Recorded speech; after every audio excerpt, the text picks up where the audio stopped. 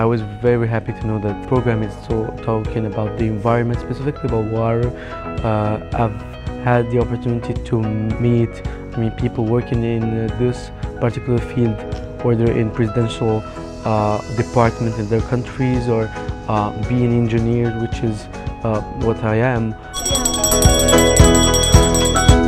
It was about good life. That's what I want, like recently, people in primary to really change mind of kids who really are formulate foreign policy.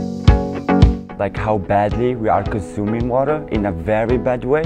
I had no idea about this, and now I'm more aware of like that I should treat water in a very proper way. To absorb the waste and carbon dioxide we generate.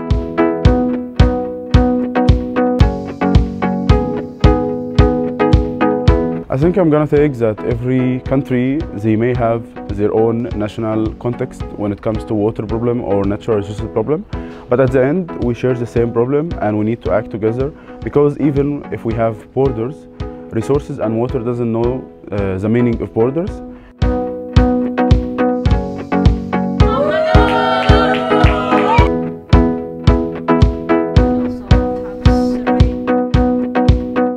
And how this influences the... So in the summer... This is Amman. This is the capital city.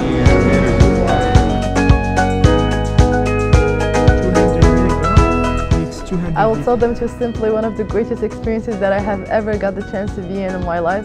I got such a cultural exchange. I had a lot of cultural shocks, but at the same time I was very proud to represent my country while learning things that we don't really give it much care in our life. But as I said, it was such an incredible journey and such an incredible adventure.